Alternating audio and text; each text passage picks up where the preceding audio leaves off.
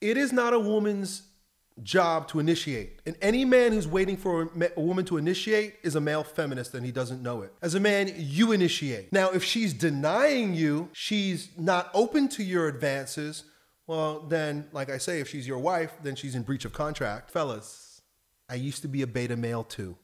I remember actually complaining because she was my girlfriend at the time.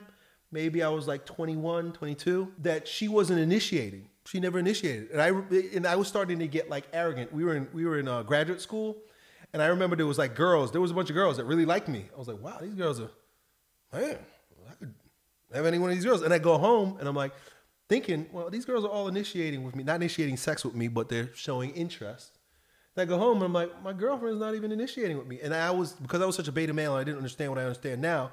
It wasn't her, plus she was on birth control pills, right? If your girl's on birth control pills, she's not going to initiate, but she should reciprocate. She should receive. It's not a woman's job to initiate sex. She shouldn't have to, she shouldn't need to, and you shouldn't require it from her. You're the initiator. You're the one that lets her know what you're about to give her. Fellas, you got to be in this place where you don't need anything from your woman except to give her something.